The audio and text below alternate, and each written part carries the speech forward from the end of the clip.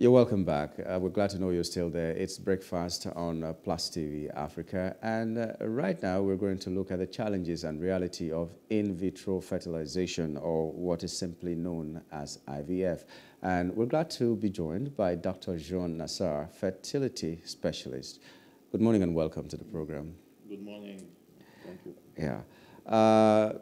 Infertility is a problem in our society, especially a society that takes having babies, having procreation very seriously. It has ruined marriages and so many other things. But not many people know about this IVF, in vitro fertilization. So walk us through what that really means and how couples can get it. Yeah.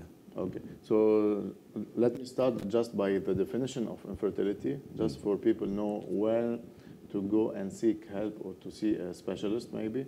So the first thing is definition of fertility. So if you have more than 1 year of regular unprotected intercourse and you don't have a baby, please go and see a specialist in vitro fertilization. So that's the definition of IVF. Okay. So in vitro fertilization is a procedure that is very simple. It's not complicated. It takes about maybe 10 days on average. It depends on the patient, but it takes about around 10 days.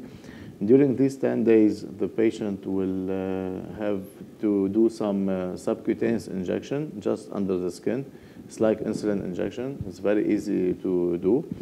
And during these 10 days, she will come to our clinic to do an ultrasound, a monitoring to see how she's responding to the injections. And accordingly, according to the size of those follicles and the number of follicles, we will decide on what day we should give her a trigger shot so that she can ovulate 36 hours later. And under light anesthesia or even under local anesthesia, can get those eggs from her, do the fertilization in our lab, then we'll have some embryo. Some will be freezed and some embryo will be transferred to the uterus of the patient day 2/day 3 or day 5/day 6 after the retrieval of the eggs. Okay. So that's it. It results in a pregnancy And that it you results hitherto in didn't pregnancy. have. Yes. Okay, sure. so which means with IVF, there's nothing like infertility in a woman. I mean, it's not 100% the pregnancy rate, but it depends on the age of the patient and on her ovarian reserve. So there are many factors that can affect the pregnancy after IVF. So if we are talking about just one IVF cycle, it will be around 50 to 70% pregnancy rate, depending on the age and the case of the patient. No, but you are prime age, you're below 30, for instance, and you're trying to have a baby. There's a likelihood more than 70% that more you're than going 70% to have this baby, yes, sure. Okay, but this is only for the woman, right? Yes. So we're not talking about the man right now. And we're not talking about the man, but also we should talk about the man because sometimes we are obliged to do in vitro fertilization for the sole cause male factor, and which is around 20%. So 20% of the infertility is due to male factor, and around 40% it's a cofactor. So the male is very important because depending on the sperm count, so if the sperm count is very low, sometimes, and the woman is perfect, sometimes we are obliged to go and to do in vitro fertilization because of the male. So because we have a low number or bad quality sperm, and by IVF, I didn't explain to you, by doing the IVF, there is a procedure called ICSI, which is intracytoplasmic sperm injection, where we go, we find the perfect sperm, we get it, and we inject it inside the egg. So if you have a low number or a bad quality sperm, we go and check for the best one and we inject it.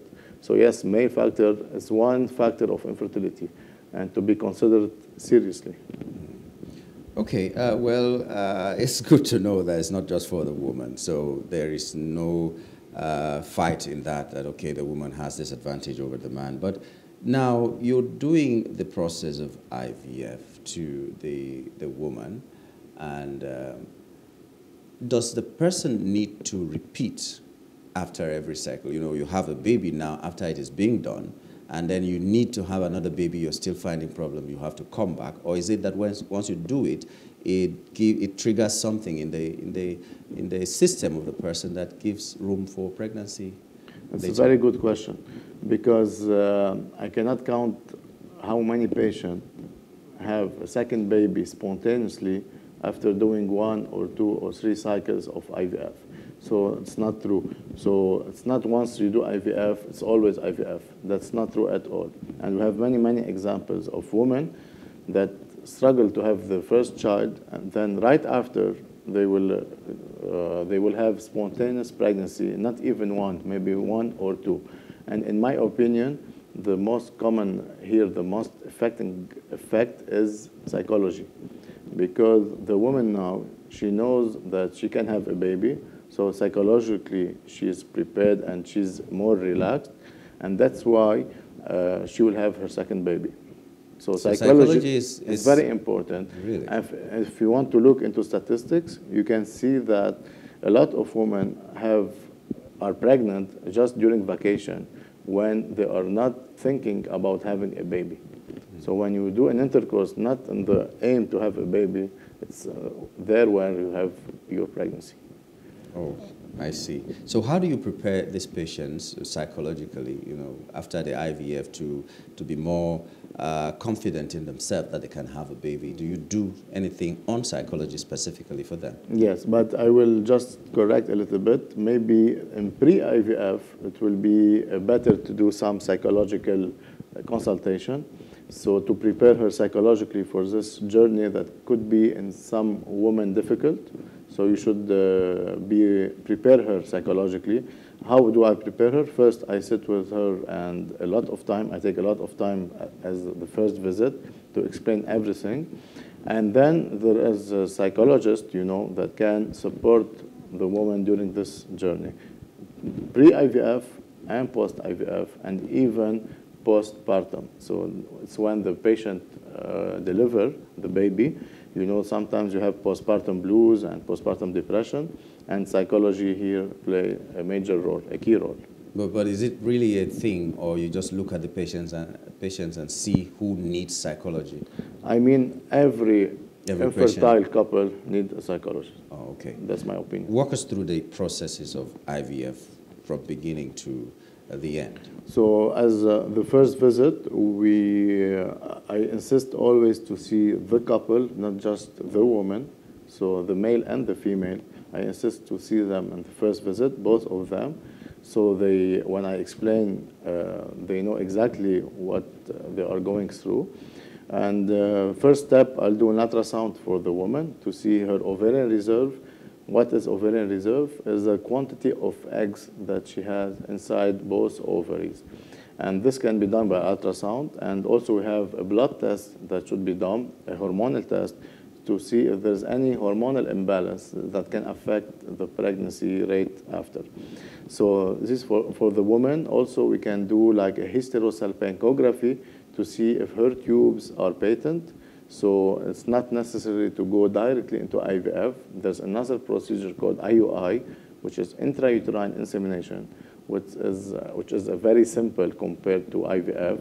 And if the tubes are patent, the sperm is good, and the woman has a good ovarian reserve, sometimes we can do IUI and not to go directly into IVF. And also it's less expensive. So that's concerning the woman. And for the male, we always ask for a sperm analysis and a sperm culture to see the sperm quality and the sperm concentration and the normal percentage of normal form of the sperm. And according to all those results, I will decide if I go into IUI or IVF. Okay, so the rate of success, is it depending on the age of the patient? Not only the age, but age is a major factor. Why is one that? of the major factors, because age is related directly to the quantity and quality of the egg. And every woman, you know that after the age of 37, 38, her ovarian reserve will decrease, and also her quality. And so after the age of 40, 41, we start to have less eggs, and less quality. Okay. And that's statistics. There's this thing I've observed, maybe I'm wrong, but people who undertake this IVF process or procedure seem to have more multiple babies than single births. Yes. Is that a thing? Do you Yes. choose it or it just comes? No, that was in the past before having the freezing. Now we have embryo freezing, so we can do single embryo transfer or a double embryo transfer. So the maximum you can have twins or a single baby. But in the past we didn't have freezing. So what we get from the IVF, so if you get 4 or 5 embryo, we used to return those 4 and 5 embryo. And that's why you have a higher risk of having a multiple pregnancies. But nowadays we have the freezing, and we should not return more than 2 embryo in the worst case scenario. What if it's the choice of the person, the patient? What if she wants? Yeah. I cannot tell her no. Okay. It's her right. All right. A lot of people want this procedure, but they think is too expensive. Is that a right perception of what it should be? It is expensive, yes, but it's not too expensive. Okay. What is expensive also, don't forget, if you want to use the right medication, the good ones, that's the most expensive part, the injections. But it's not too expensive. So it's not that much. But now if you are considering going abroad and doing the IVF in Europe maybe, versus doing it here, so no ticket, no hotel, so maybe it will be less expensive. Okay, what are the contributions of the person who undergoes this procedure? Because you will do the injecting, you will do the sorting of the eggs, you will do everything clinical to make sure that the person gets pregnant. But when that person gets home, there must be some things that they need to do for themselves. What are these critical things? Yes, the most critical thing is lifestyle modification. So by lifestyle, I mean diet and stress, and that's psychology. So psychology, stress, anxiety, lifestyle modification, obesity, diet and exercise, all of these can affect pregnancy and can affect also the pregnancy rate after an IVF. So I would say lifestyle modification. So lifestyle affects it. Yes. Does lifestyle affect after you have done it, or both? It affects them? Even lifestyle also can make you not to get pregnant. Yes, both. What kind of lifestyle? I mean, if you are eating a lot of carbs and sugar, so it will lead to increased weight. Increased weight will lead to less response to the injections that we have. Less response, it will lead to less eggs. No. Even before the injections, like someone comes to you and he needs or she needs help. Yes. He or she needs help. Yes. But is there a possibility that if that person had a different kind of lifestyle, he or she may not have needed you? Yes. We are talking about spontaneous pregnancy here.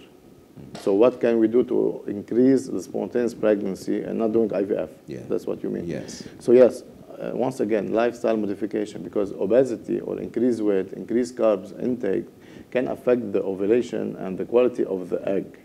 So when we have decrease in weight, decrease in carbs, and decrease in every sugar intake and exercise, it will increase the quality of the egg, and we'll have more regular cycle.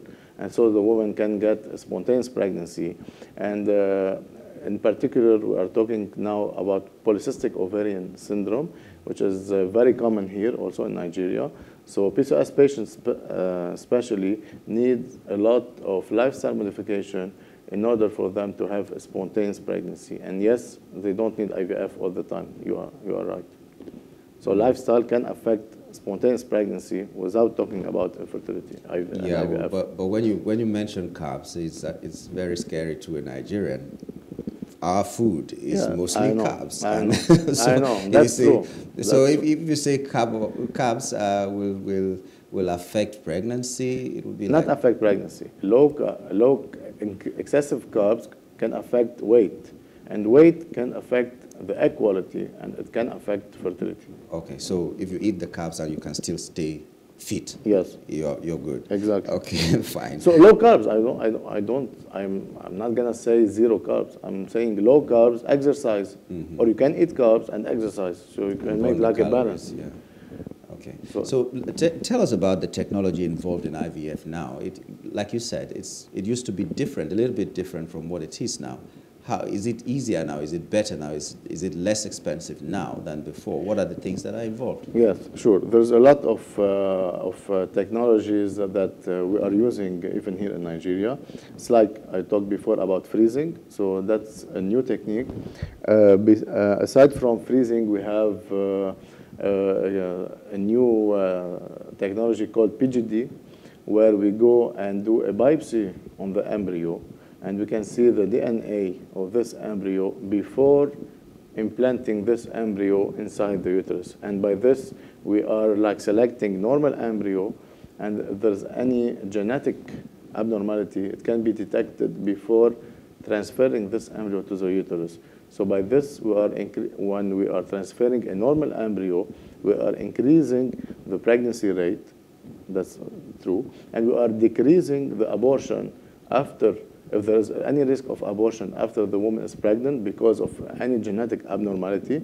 So we are decreasing this risk. So the number of, or if you want the percentage of take-home baby, which is different from a pregnancy rate, is higher due to the PGD, which is very new.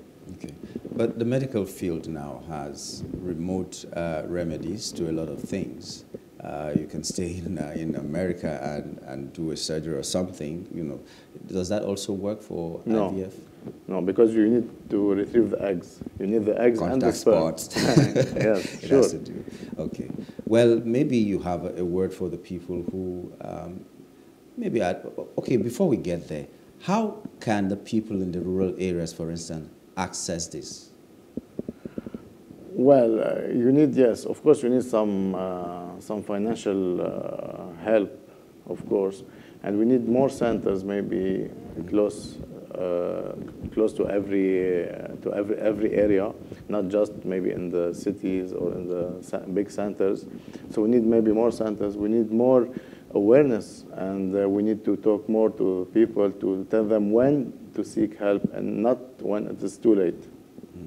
And that's my message today. Yeah, but how will you assess the number of IVF centers with the people who need these IVF centers, even in the cities? Do you think it's enough, or do you think it's something government has to look at very deliberately? Do you think there's something of policy or something? Yes, maybe. I don't know much more about politics here. I'm just talking medicine. So yes, of course, you need more centers, of course. You have I'm just 20 million or 20, your experience in the number of cases that you get per week or per month will give you an idea whether the centers are not enough for the people to access. For sure, it's not enough. Really? We need more. We have a lot of infertile couple here. If you were to advise the government on things to do in the health sector to make it better, what would you say?